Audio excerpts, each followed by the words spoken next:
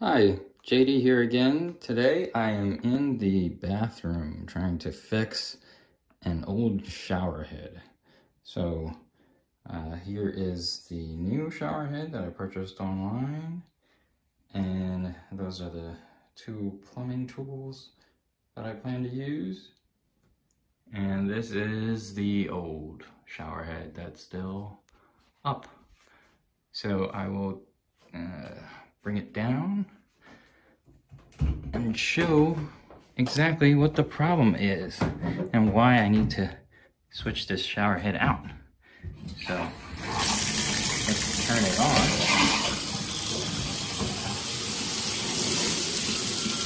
And as you can see, it's not working very well, and it's shooting out the side, the back.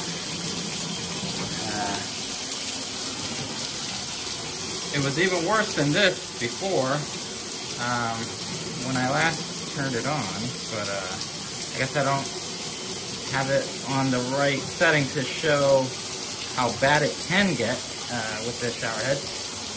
So there's the issue.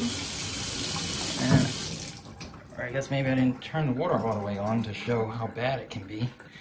But here's a demo of the problem, and now I will attempt to fix it. All right, first things first, let's take inventory of the parts that came with this shower head, shall we? All right, we have the shower head itself right here. That's the wand and some threads. This is the connector piece that goes to the pipe on the wall. And there's a little bit of there's a cap on here that we can unscrew. And here inside we see there is a little filter that is attached to the rubber washer to help prevent backflow and dirt getting into the water line. And down here is another threaded piece that will connect to this hose. And the hose is also capped with these blue pieces here. And it's just a matter of removing the caps, which is quite difficult to do with one hand. But yeah, once you get them off, one end goes here, and it would be this end, because the other end would go here, so that it can sit nicely on this holder, so that the wand could sit there nicely.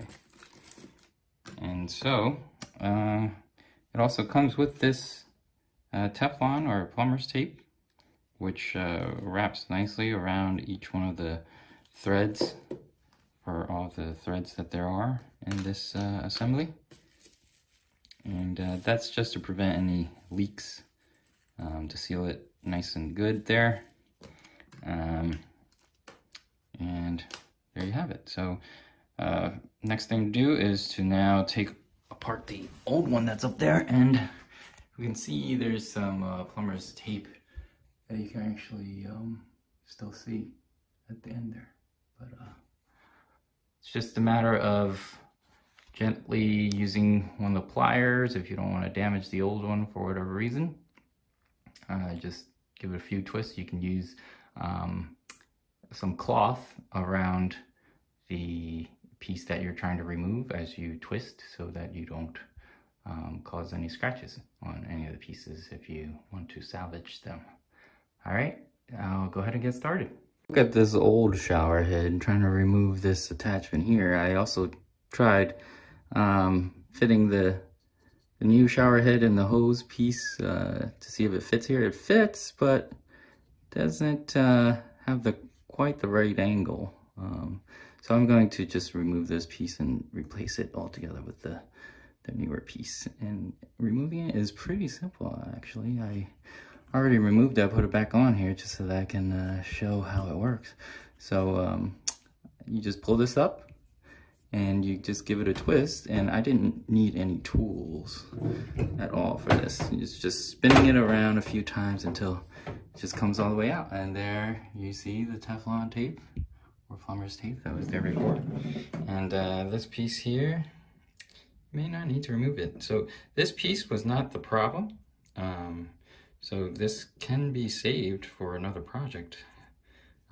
This down here, this hose connecting to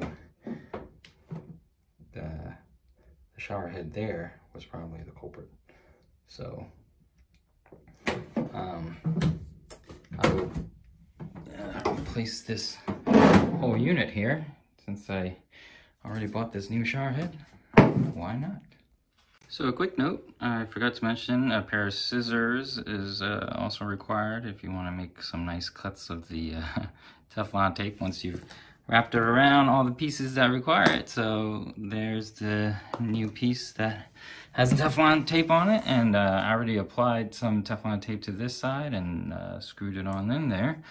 And so now this piece here just needs to be screwed onto that piece with the Teflon tape right there.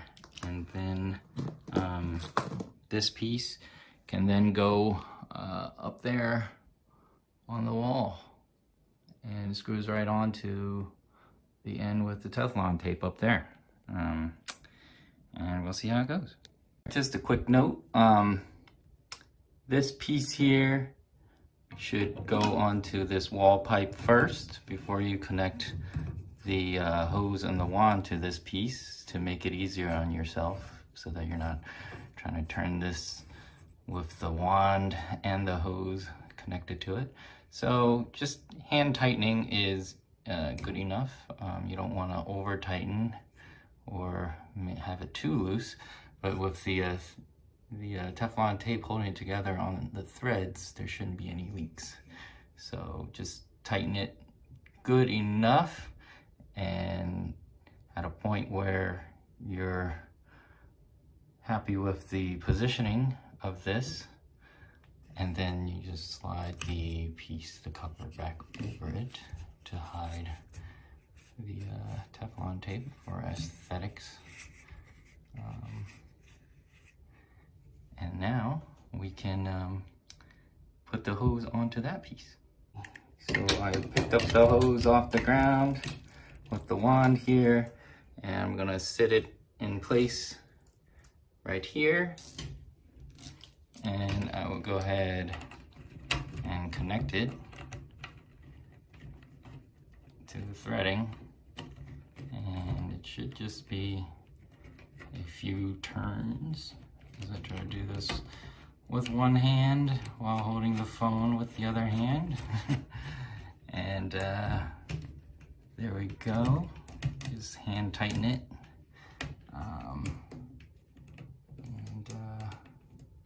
Should be good. All right, now that I have everything hand tightened and installed here, I would just take one final clip and show you how it all connects together. I kept the old rubber piece that was on here, and using it to wrap around this new holder piece, just for aesthetic reasons, to cover up the Teflon tape connection that's here. And what's nice about this new holder is that I can angle it. So that's not just the threading moving, it actually allows for me to reposition it because it has a rotating capability, whereas the old one did not. So I can angle the shower head however I want it, and then just put it in place there. So there we have it. Everything is nicely connected, and I will turn it on to show how it all works.